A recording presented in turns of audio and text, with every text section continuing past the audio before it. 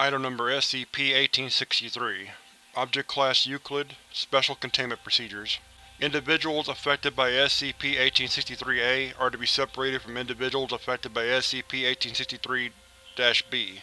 Both subgroups are to be kept at Site-28 for study, and are not to be made aware of the other party, and are to be given access to either SCP-1863-A or SCP-1863-B, dependent on their subgroup, to ensure their continued survival. SCP-1863-A and SCP-1863-B are to be treated as Level 3, Circumstantial Level 4 Biohazard personnel interacting with SCP-1863-A or SCP-1863-B are to praise the respective instance on various qualities such as its taste, its superiority to its competitive brand, its bouquet, and the remarkably low level of sodium benzoate. Description: SCP-1863 is the designation for two competing soft drinks sold exclusively within the town of Alabama. SCP-1863-A is a sparkling lemon-lime soft drink with hydrogen used in place of dissolved CO2, sold as Lime Liftoff from the Citrox Corporation. SCP-1863-B is a non-caffeinated root beer and cream beverage known as Sarsaparilla Cream, sold by Carl's Caffeine Club. Neither of these organizations have any record of operating within the United States prior to the discovery of SCP-1863. However, the Citrox Corporation reportedly operated out of the city of Diekirch District, Luxembourg from 1982 to 1999. SCP-1863-A and SCP-1863-B are both highly addictive, despite having identical compositions to equivalent non-anomalous soft drinks. Both SCP-1863-A and SCP-1863-B are capable of reacting to specific phrases, mainly praises or criticisms of the specific qualities of the SCP-1863 instance, such as flavor, chemical content, appearance, etc. Praising the respective SCP-1863 variety while condemning the competing variety appears to dampen the addictive effect. However, criticizing SCP-1863-A or SCP-1863-B while in the presence of the respective instance can lead to various chemical reactions, such as pH fluctuations, combustion, or solidification when introduced to the human digestive tract. Both varieties of SCP-1863 are highly mutagenic, capable of drastically altering the functions of the human organ systems. SCP-1863-A mutates the diaphragm, causing it to act like a flotation bladder.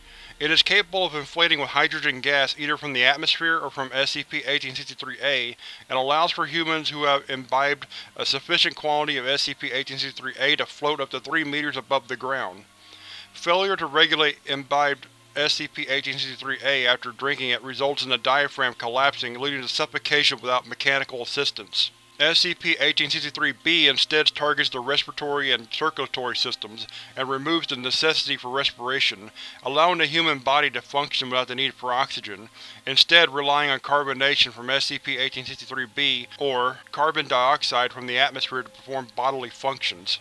Subjects who have drunk a sufficient quantity of SCP-1863-B are capable of indefinitely staying in environments where a human being cannot survive without a breathing apparatus, such as underwater, in gas chambers, or at high altitudes without any detrimental effects. Failure to regularly drink SCP-1863-B after drinking it for the first time results in the inability for oxygen to be used in the body, and as the body cannot intake carbon dioxide without assistance from SCP-1863-B, death inevitably results within 24 hours of last consumption of SCP-1863-B. Furthermore, SCP-1863-A drinkers will be highly aggressive towards individuals who have drunk SCP-1863-B at any point in their life, with the converse being true for individuals who have drunken 1863-B. If an individual drinks both SCP-1863-A and SCP-1863-B within an 89-hour period, an anomalous chemical reaction will occur between the hydrogen and carbon dioxide in the two drinks, causing the digestive system to inflate. Recovered documentation. Over the decade, SCP-1863-A and SCP-1863-B have been in competition within. Several marketing campaigns have been launched with varying levels of aggressiveness. The following documents are transcriptions of various print, televised, and radio broadcast ads from the last 10 years within Alabama. Images from print ads have been removed for the sake of transcription. New. Heya fellas and gals, why don't you come on down to your local soda jerk and ask for some sarsaparilla cream. It's super duper good. The taste is so breathtaking you'll never take another breath, guaranteed or your money back. Don't have some newfangled fancy smancy curvy drink. What are you, a buccaneer? Stick to good old root beer, a real Albanian drink. Only from Carl's Caffeine Club.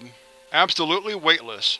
Image of a woman dressed as a 1950s housewife, floating above a kitchen floor while drinking from a bottle of SCP-1863-A. Lime Liftoff will lift your spirits and you. Available at all fine retailers within. Only from Citrox, supporting schools in since 2000. An animated anthropomorphic sarsaparilla root appears on the screen against a black background and starts talking. Hey kids, I'm Randy Root, and there are some things you should know about Lime Liftoff before buying it. Did you know that the Citrox Corporation gets its ingredients through slavery? Slaves in countries like Colombia, Chile, and Florida are forced to pick all the limes and lemons used, and the hydrogen in Lime Liftoff comes from the bladders of the Swedish sky moose. There are only 300 left in the wild, and the rest of the 10,000 are in farms or zoos owned by Citrox. Roddy pointed the screen accusingly. People, the Citrox Corporation only exists to make their pockets deeper while screwing over the little guy, and after all that, they have the audacity to charge $1.22 for their soda. Do you want to support evil corporate empire like that? One that enslaves thousands to make one lousy soda a flat soda? Roddy holds up a bottle of SCP-1863-B and drinks from it, making an ah noise. Or do you want a real Armenian drink like Sarsaparilla Cream? It's 100% made in the USA and only costs 50 cents. Buy a bottle today. Stanley Jones, announcer for Woo, the local national public radio station. We have something very special for our listeners today. Stephen McPusdelia have released a statement exclusively to Woo regarding the recent controversy that has been brought up regarding their Lime Liftoff product. With us now is the CEO of Citrox, Stephen McPusdelia, joining us via satellite. Stephen, welcome to the program. The next 3 minutes, 28 seconds are a loud, unintelligible screech followed by an unknown female voice saying, Citrox Corp. Elite products for elite tastes. Sorry about that, folks. I've just been told that Mr. McPusdelia, CEO of Citrox, has had complications with audio equipment. There's going to be a transcription of that on Citrox's website come tonight without any audio errors. Sorry for that hiccup. Roddy Root is seen sitting behind a desk looking sober and drinking from a bottle of SCP-1863-B. Hey kids, Roddy Root again. Recently something bad has happened in this little Argentinian town of… A bunch of kids recently mixed Lime Liftoff with good old sarsaparilla cream. Roddy Root indicates the bottle, and then drank it, with tragic results. Footnote. For further details, see Incident Report 1863-05. Kids, I think this just goes to show why people who drink sarsaparilla cream and Lime Liftoff should never mix. Roddy Root stands up and angrily points his finger at the audience. Children, it is your duty as citizens of this proud country to go out and destroy every bottle of Lime Liftoff you can find. Make sure nobody drinks it. As for the filthy lime drinkers who have already had it, let them burn. The backdrop turned to what is believed to be an amalgam of the Argentinian flag and an American one. Now go, make sure that nobody drinks this awfulness, for the sake of Carl's Caffeine Club.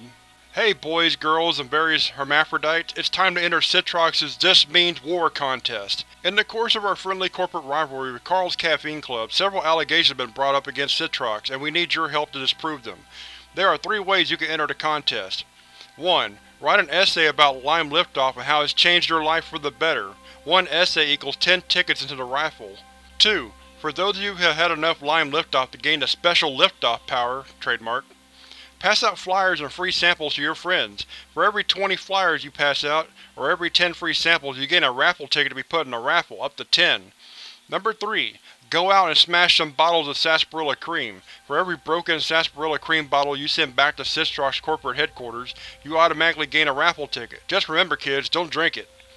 Grand prize winners will receive a lifetime supply of Lime Liftoff and all sorts of great official swag, plus a PlayStation 3 and games. Drink Lime Liftoff, your life depends on it. Footnote 2. This advertisement was released in August 2005, over a year before the launch of the PlayStation 3.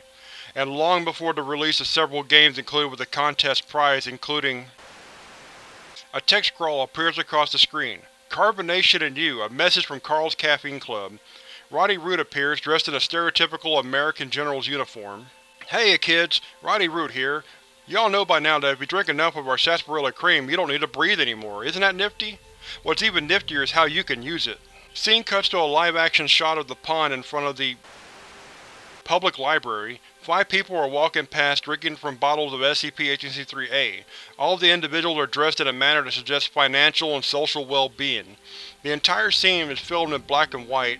Roddy Root continues to speak in a voiceover. Take this pond, right in front of the library. Jesse and Billy are in the pond right now, but you can't see them, and neither can the lime drinkers. Let's see what happens. A pair of teenagers, one male and one female, suddenly emerge from the pond wielding 9mm pistols. Both are dressed in a manner that suggests that they are lower class. The female individual jumps on an SCP-1863-A drinker, who suddenly inflates. She grabs the bottle of SCP-1863-A from his hand, smashes it against its head, and stabs the drinker in the stomach with the shards. The male individual subdues and then kills 2 other drinkers, with the remaining 2 inflating and attempting to escape via flight. Because they had the element of surprise, Jesse and Billy were able to eliminate 3 of their targets, but 2 are getting away.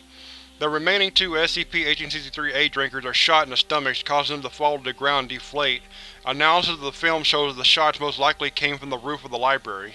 Good thing that Jacob was on the roof with his Carl's Caffeine Club rifle, which he won from a caffeinated terror contest. Now kids, how about y'all take a nice refreshing drink of sarsaparilla cream?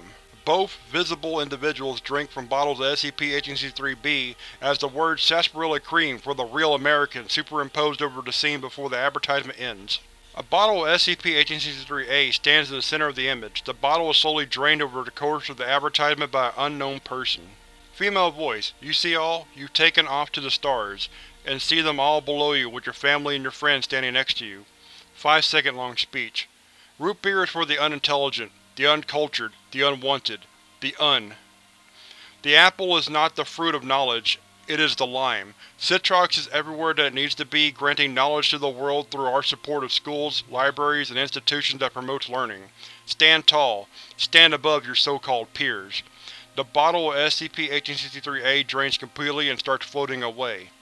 Lime Liftoff by Citrox. Elite products for elite tastes.